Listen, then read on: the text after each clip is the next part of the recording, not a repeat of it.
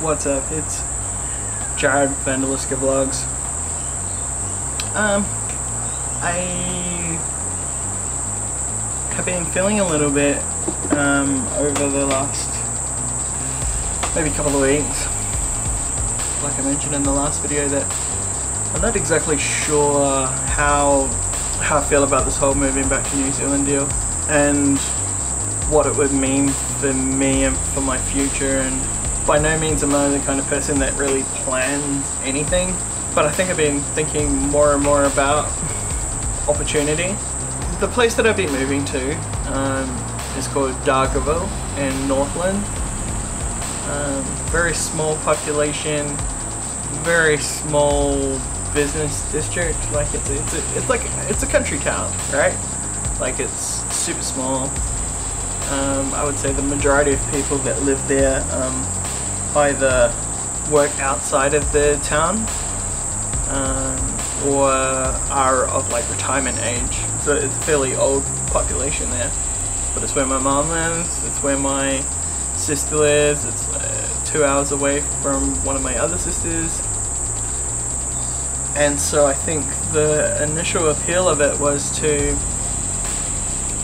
be closer to family and maybe a lifestyle change.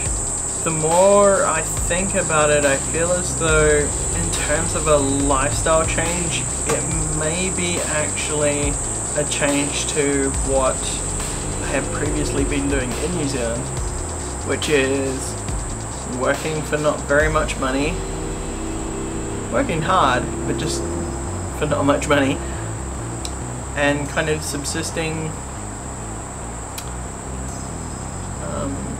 and just kind of being a little bit becoming stagnant again.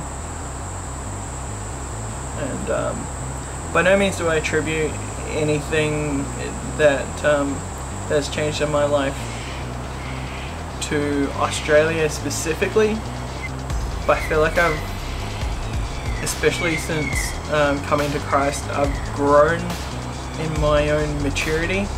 I feel like being where I was in New Zealand, around the kind of people that I was, that was never going to change. So I think moving to Australia was always going to happen. I mean, I don't know, I'm not sure if I've ever discussed it before, but I'm a believer in predestination, that everything happens for God's reasons. So there's I think, but really I know why it was that I came here. The thing that I'm not clear on is whether or not I should leave. And so I suppose there's just the opportunity for me to kind of let go of trying to control the situation, and understand that what happens will happen. Whether it's me moving back to New Zealand, whether it's staying here in Australia, or something else, seeking asylum in Oklahoma perhaps. I think since talking to Simone about it today, I kind of have a little bit more, I don't know, I feel a little bit better about not being entirely sure. Like I felt very kind of agitated and nervous of late because everything's so kind of up in the air. But like we had spoken about today, I kind of like, the only thing that I'm almost 100% sure on is leaving this job. And she was saying to me that perhaps that's the first step in a succession of things to kind of eventually come to some kind of plan. Like I feel like I'm on the edge of doing something that's gonna be a big change, and I don't know if that's beside, but like after the whole leaving my job thing, or if it's just the leaving. gotta have some faith that God's provided for me and protected me and really kind of pulled me through a lot of difficult times, things a lot heavier than this, really. I mean, this is, you know, this is nothing compared to some of the things that I've gone through. This is relatively simple. It's something that people do all the time. Quit your job, get a new job. Do you know, I was thinking about scripting this video, like writing down some points in that, but I just felt like if I didn't pick up the camera and do it, then there's a good chance that it wouldn't get done. And then I haven't even eaten yet. I just got home. I haven't really done anything except for like take my shirt off. And that wasn't in an attempt to be sexy, by the way. I don't really attempt it, it just kind of happens. So anyway, I guess this has become like a Dear Diary kind of thing. I'm sorry about that. I'm going to make a resolution to actually get out this weekend and go do something.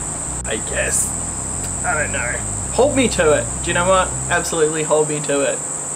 If you don't get a weekend, if you don't get a vlog by, let's say I go out on Saturday, get home, edit, upload, you'll see it on your Saturday. If you don't see a video from me on Saturday, unsub. Whether or not it's going to be entertaining, I'm not really sure, but another video out Saturday night, Sunday morning for me, Saturday morning for you. My viewership is 100% American now. I don't even know how that's possible. Like, what happened to my Ukrainian viewership? For that matter, what happened to my Australian and New Zealand viewership? I don't know, man. I don't know. For those of you who regularly watch my videos, I appreciate you guys. We're talking about Grandman. We're talking about Rupan RX. We're talking about Kingpin David Bowling. We're talking about Young Travis P, Big Teach. Nodak Willie. There's a bunch of you guys, and I know my content is A, sporadic, and B, most of the time only funny to me. But I really appreciate you guys. Yeah. So, vlog coming this weekend. Who knows what it'll be. Probably something stupid with way too much editing and transitions that don't need to happen. Look forward to it. God bless. Look after each other. And I'll see you in the next one.